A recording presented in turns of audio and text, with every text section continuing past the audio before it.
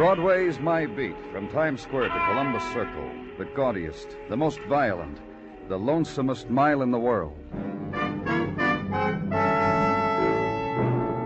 Broadway's My Beat, with Larry Thor as Detective Danny Clover.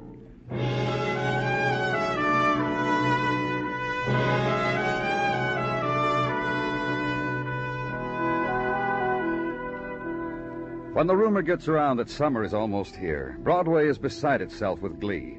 Somebody notices the moonlight of May, shouts about it to a girl, who whispers about it to another guy, and the word gets round. It drifts across town, causes phenomena. Crew cuts, bare-legged girls with cheeks of tan, and the boy who runs down the street screaming, "I'm in love." It's the time to turn on the dream, cotton candy and carnival time, bleachers and hot dog with everything time. It's happened. It's started. The lazy days are here again. And where I was, private house converted to upstairs and downstairs apartment, 11 o'clock in the morning time. Policeman on duty, me, in answer to phone call in which the word violence had intruded. Doorway, upstairs apartment.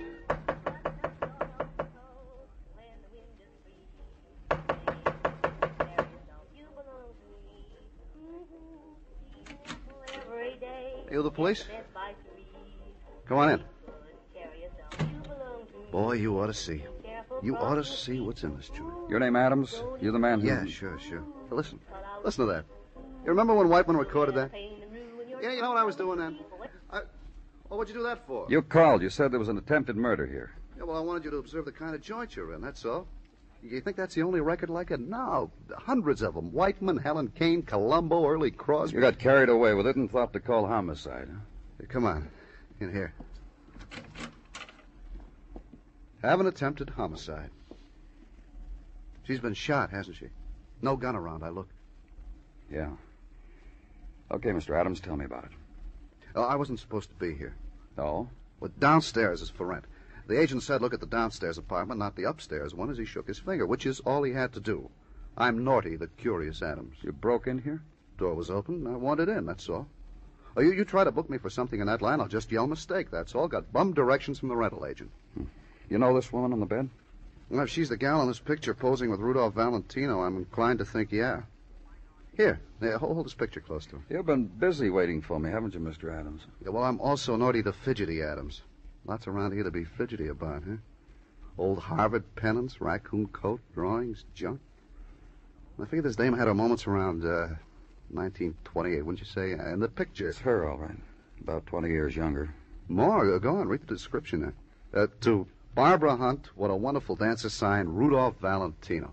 Go on, read it. You just read it, Mr. Adams. How about the man who sent you to this place? Well, the rental agent, the broker, Mr. Tierney? Uh-huh. I want to talk to him. Sure. Yeah, here's the same card he gave me. Well, what shall I do now? Stick around for more questioning, Mr. Adams, when technical gets here. Find a chair and sit in it and don't move. Do that for me, will you, Mr. Adams? Silence, then. Languid dance of May sunlight through a world 25 years dead. Gold drift of light across eyelids on twisted contour of mouth of a wounded woman. Mottlings of shadow, scurry of dust across polished surfaces, swell of drape to sudden flare of May wind.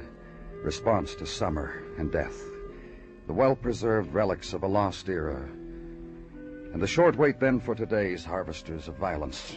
Their arrival, their briefing, and the leaving of them. The ride downtown and west across to Madison, and a building now where real estate brokers live and play the percentages and are helpful in the matter of a mortgage on the old homestead. Powered ascent to the 19th floor. Controls in the hands of a girl who has a bird tattooed on her shoulder. And the office then of John Tierney, real estate broker. Come here, quick. Huh? You'll miss it, fella. Miss what, Mr. Tierney? What goes in the office across the street every morning, this time right on the nose. Yeah, cry, a little fella, you missed it. Every morning on the nose. Now we can talk, Mr. Tierney? Oh, absolutely, fella. You got a thing in mind? A house on East 60th with an upstairs apartment. A woman there named Barbara Hunt. Oh, that's all right. She owns a place. You're interested in a downstairs apartment, I can make you a good deal, fella. You interested? We found her upstairs, wounded. You don't say. She's dying. We're calling it attempted murder. If you're a fellow calls it that, then you're a fellow who's... That's right, police. Danny Clover. Pleasure, Mr. Clover. Believe me, a pleasure. She was found there by a man you sent to look at the place. He called it in. Oh, sure, that Mr. Adams. He was interested in a short-term lease on the classy side, rent no object. I figured Mrs. Hunt's was just a... Hey, I told that Mr. Adams very plain not to enter the upstairs apartment. He wasn't supposed to go... He did, and he found a dying woman. Anything you want to tell me about her, Mr. Tierney? Barbara? Very nice person. Very lovely woman. She owned that house? In her own name. Maybe a year ago she came to me to handle it downstairs for her. I figured good deal. Pretty house, very pretty decorated, thoughtful rental price. Good deal, I figured. Only it hasn't worked out that way. You'll tell me about it, huh? Well, there have been maybe 3 broken leases already in the period of a year. Nobody stayed there more than 3-4 months. From a good deal into a dull headache. Why? You say she's dying? Uh-huh. Well, that upstairs apartment, that was hers. No tenant was allowed in it, no one except her. She had a key, separate entrance, one of the conditions of the lease. That's why the tenants didn't stay long, that's what you're trying to say? Well, the lady's dying, you said. I think I better not say anything about Barbara, why people left her house. I think maybe that's a matter better handled by her husband. Look, her husband, Nicky Hunt. I'll give you his address. He'll tell you better why things happened to his wife. Uh-huh, Nicky, not me. Look, I can take you... Yeah, I know, you can take me. And still it won't be me. That's the way it is, Mr. Clover. Goodbye, Mr. Clover.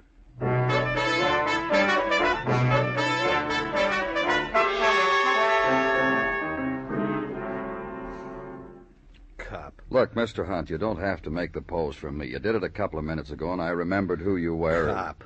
Bad news, cop. Every time. They come knocking, they come asking, always every time. Bad news. How else you want me to tell you? Your wife might die. Maybe you know a better way of saying it. Gentler. You were always a gentleman. I remember reading about it. Yeah, there were cops then, too, 20 years ago, 30. Same way of standing like you and talking. Looking down at you. Help me get up. Hand me that cane. Here. Now you know what's become of Nick Hunt. Who'd? Would you like to hear how the... No. After they nearly shot off my leg 22 years ago, I sold the story to the newspapers. I got 10 G's to tell the public how the gangster's bullets and a woman's true love sent me into retirement, and you don't want to hear for nothing? Hand me that suit coat. You won't need a coat. It's too warm. I'm going to pay a call on my wife, am I not? I got respect. Should I cry for her on my shirt sleeves? I'm sorry. Hand it to me. Here, I'll help you with it. All these years... All these years with Barbara. With my wife, Barbara. What's happened to the thug who almost owned a half of a city? What was your wife doing in that apartment, Nick? She kept Young there. I don't understand. Neither do I. But what did you mean when you said she kept... She built the old years around it, that's all. The pictures, the music. You were there, you saw. She had a place for her memories. She took time off to slow down and live with them. For days sometimes. She left you alone these times? I didn't mind. I can get along without crawling. Want me to show you? No. Barbara always came home younger. I'm not young. You can imagine. More about your wife, Nick. What about her friends? It's one. One from the old days, Billy. Billy Scott. You ever hear her name? No. 1927, you'd have heard it. She lives near here, the Glendon Apartments. You talk to her, huh? I'm gonna try to talk to my wife.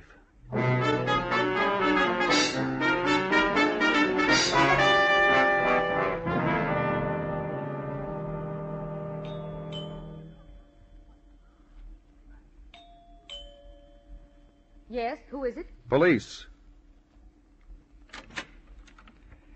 You're from the police, and you wish to see me? If you're Mrs. Billy Scott, yes, Why?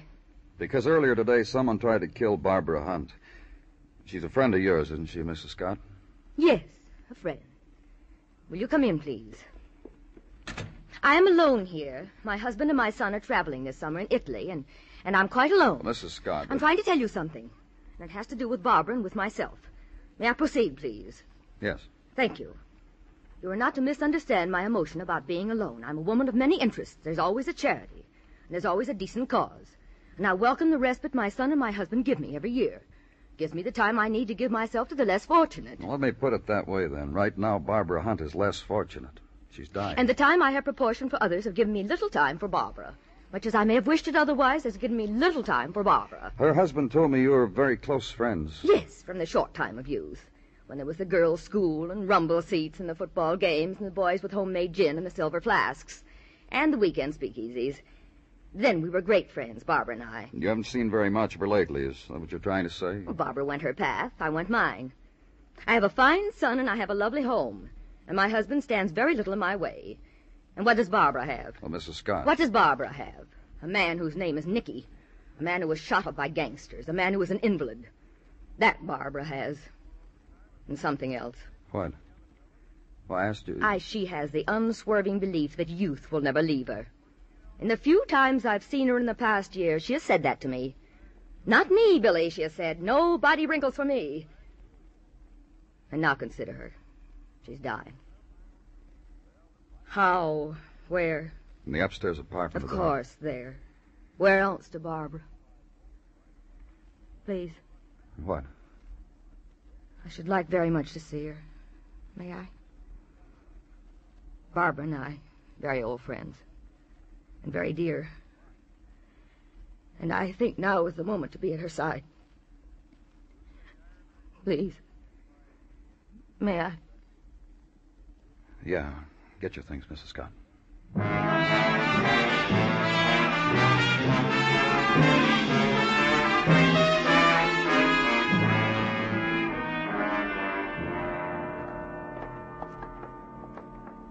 And I won't believe this has happened, Mr. Clover. If you know Barbara Hunt, if you know This is what... her room, Mrs. Scott, in here. Dr. Sinsky? A couple of minutes ago. Say, Danny. Yeah. Her husband by the bed. Isn't he Nicky Hunt, the old gangster? Imagine that. Nick? Nicky? Yeah? Yeah, what do you want, Billy? Don't cry. Just don't cry. She wouldn't want you to. Oh, listen, Billy. Look at her. So young. The way she looks, Nicky, she must have died very happy. Young, the way she wanted to. And I mustn't cry either. I envy her so.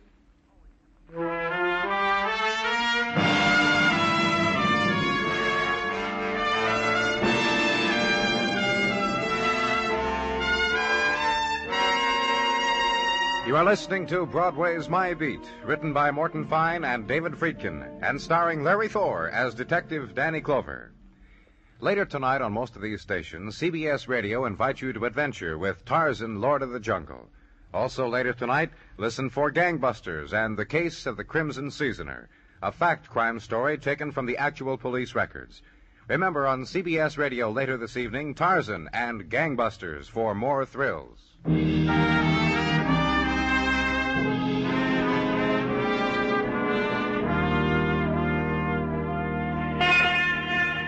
The morning sun strikes summer into Broadway's pavements, and splinters of light attend the early walk of May women, and on them the lingerings of night perfume.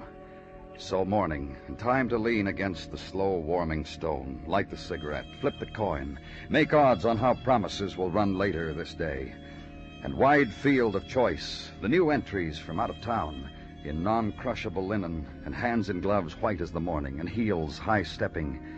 So clock the rhythms, make the picks, run to a phone and play it across the board. By fall of night, one of them may come in.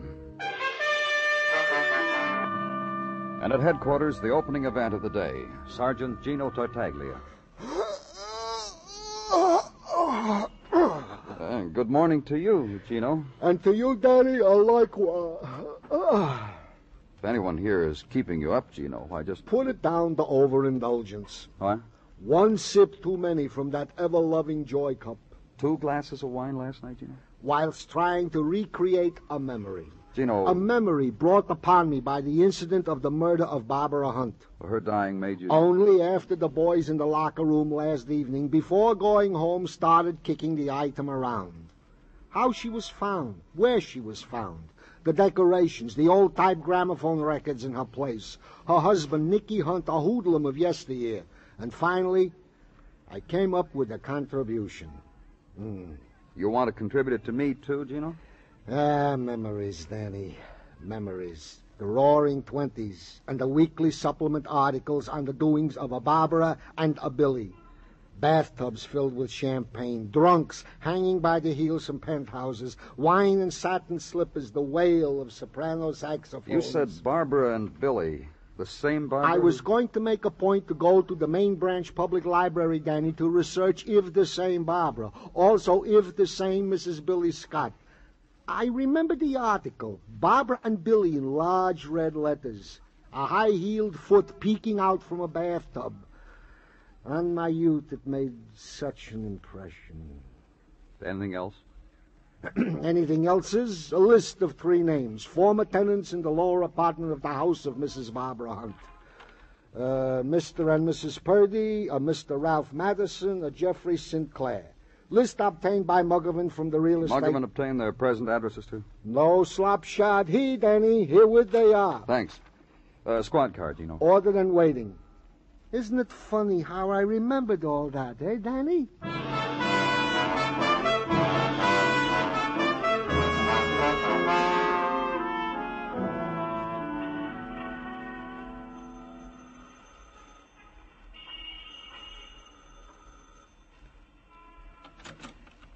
Yes? Is this the Purdy residence? I'm Mrs. Purdy. What is it? I'm from the police.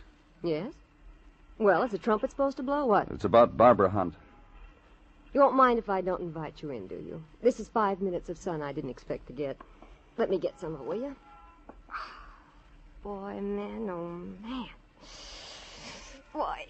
Let me know when you've got enough of it. Never get enough of that stuff. Just say when. Barbara Hunt, huh? That's right. Out of her mind. Oh? I lived downstairs from her, didn't I? I ought to know. Well, tell me about it. Vo-do-de-o-do. What? She thought it was still current. Vo-do-de-o-do and boop-boop-a-doo. When I lived under, that's all I got. By Rudy Valley yet. One night... Well, what? oh, she's dead now, you know. You really think I should? Yes, I think you should. Well, most nights it was quiet because Barbara didn't really live there all the time. Just maybe a few nights a month or so. Did you know that? Just tell me about the night you Oh, sure. You never heard such noise in all your life? Music, loud, bang, racket, woo-hoo, loud, you know. Go on. So I went upstairs and knocked on her door to protest. Wouldn't you? Sure you would if you knew how loud. Sure I would. She opened the door, and there she was. Huh? There she was. Hair up in bangs with ribbon, flapper-type dress, roll-down hose, and lips painted in a bow. Looked about 20 years old. Then what happened? She was alone. Invited me and made me go down and get my husband. I did. Then we both told her, quiet, shh, no noise, hush, not so loud, quiet. She was too loaded to pay any attention. Grabbed my husband. Oh? For Charleston. Sidney surprised. Indeed he did. Did the thing with the palms crossed over the knees like this. Mrs. Purdy. Only real good. I had to drag him out of there. Then I went back. Go on. Called her husband. Come get your drunken wife, I told him by phone. He told me to leave his wife alone, let her enjoy herself, and I don't like it, break the lease and move. Which I did. Well, here we are. And not having anything else at all to ask of Mrs. Purdy, leave her. And before the entrance into the squad car, turn briefly and steal one last glance. Mrs. Purdy, arms outstretched and upward, appreciating the day, making hymn to the sun. Leave. Cross town now to Riverside Drive and up. Second name on list of Mrs. Hunt's former tenants, Mr. Harvey Madison and his address. And be told by a young lady in gingham and mint julep that Harvey is to the tennis matches, and didn't I think that was crazy? Mean, too. And no, sir, she didn't even know Harvey when he lived at that other place, so she couldn't give any information at all. And take the wilted hand she offers you and replace it on her julep, which somehow made her stumble, made her curtsy, made her wave farewell. Third name now, and address, a little further uptown, 93rd Street, brownstone and door knocker of brass lion. Hello. It's Danny Clover. Please, come in. Thanks. You're Mr. Madison? Jeffrey Madison. Mr. And Madison... that over there on the windowsill reading the Penny Dreadful is my brother, Bobby. Twin brother. People Girls have trouble knowing which is which. Bobby. Bobby, do something to let Danny Clover know that you know he's here. There. He knows you're here. Oh, but it was me you wanted to see, wasn't it? Uh-huh. You're absolutely certain? Me, not my twin. A while back, you rented an apartment from Barbara Hunt. You're Danny Clover. Mm-hmm. Danny Clover who? Police. That's why you came right out first thing and said Barbara to me. That's why. She's dead. Yes. What about Barbara Hunt? Bubbly. Loads of fun. 40-ish, but very bubbly. You rented the apartment from her and... Bobby and I. Bobby and you. And you got to know Mrs. Hunt and... And we were often invited to her place upstairs, and there... There what? We'll show you. Bobby, will you put on that record? You know the one I mean, and do that... Look... You wanted to know what, didn't you? Well, Bobby's going to show you. There. The way Bobby's dancing. That's what they did. Oh, nice, Bobby. Very smootherini. She invited you upstairs so Bobby could dance with her. Is that it?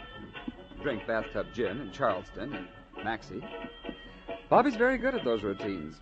Why, Barbara often said of him that he was like Valentino, sleek and dangerous. What did you do while your twin was dancing, Jeffrey? Why, Barbara even had a pair of gaucho pants made especially for Bobby and a Spanish hat and one of those I asked long... you something, Jeffrey. You asked what I was doing while Bobby and Barbara danced. You see, my interest hasn't wandered one bit. You gonna tell me? Of course. I danced, too. With who? For Bobby, gay Barbara. For me, an old thing, 45-ish, old and cold. A rather dignified specimen of glacial ice. Who? She said, Billy. Call me Billy Bird, sweetums. Which I did, hating myself all the while. You can stop dancing, Bobby. Danny Clover has to go now.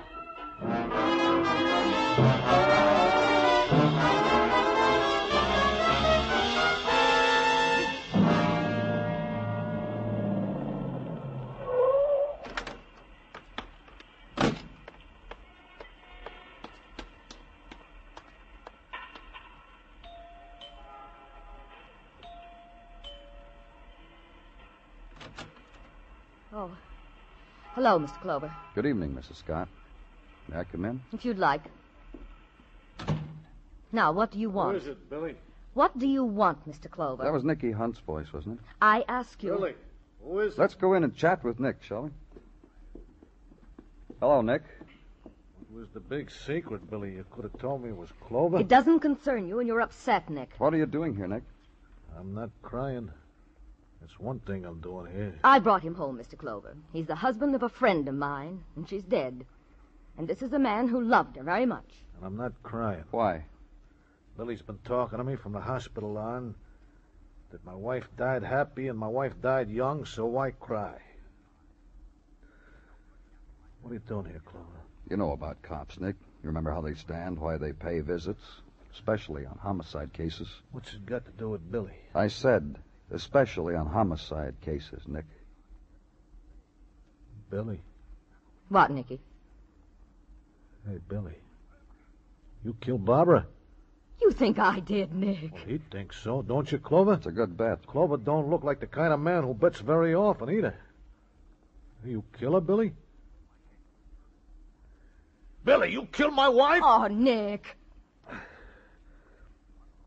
Oh, Nick. Oh, Nick. Billy. You're not going to understand. Well, then you tell me why.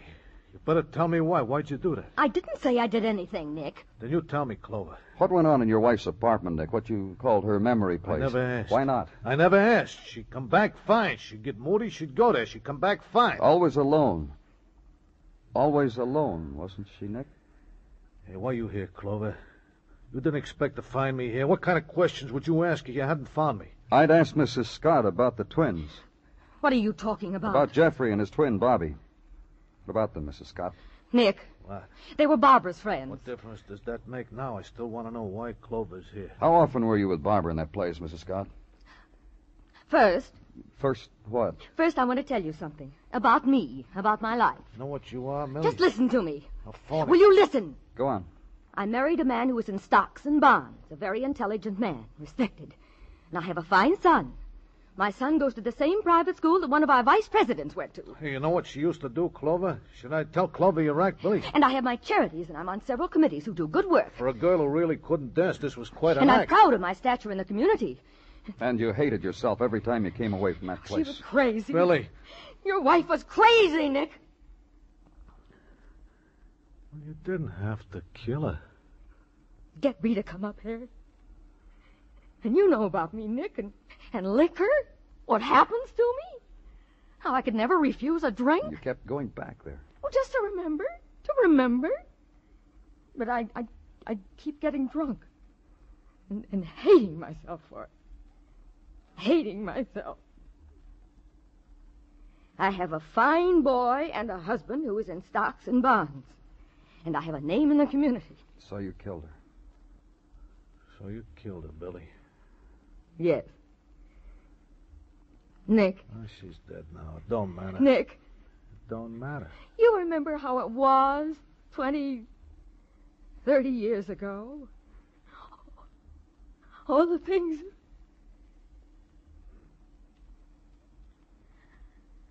I want a drink. Let's go, Mrs. I want a drink! I want a drink! I want a drink! Oh, Nicky. I'm sorry, Nicky. Of course, let's go, Mr. Clover.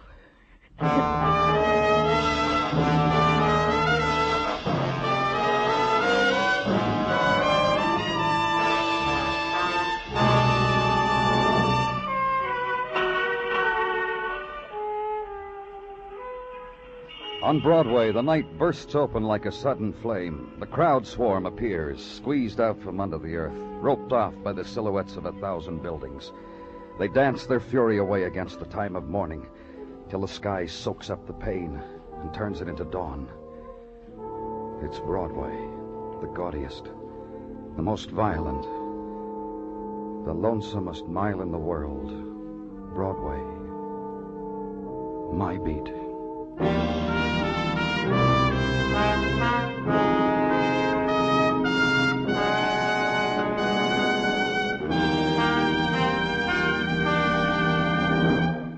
Broadway's My Beat stars Larry Thor as Detective Danny Clover, with Charles Calvert as Tartaglia and Jack Crucian as Muggavan.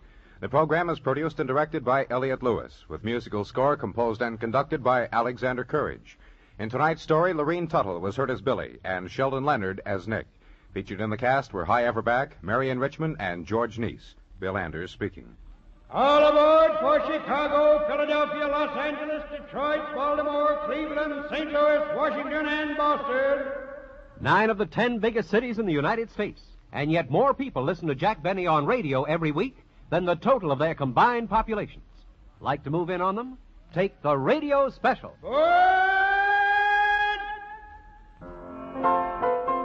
And remember, radio's outstanding theater of thrills, Suspense, is heard Monday evenings on the CBS Radio Network.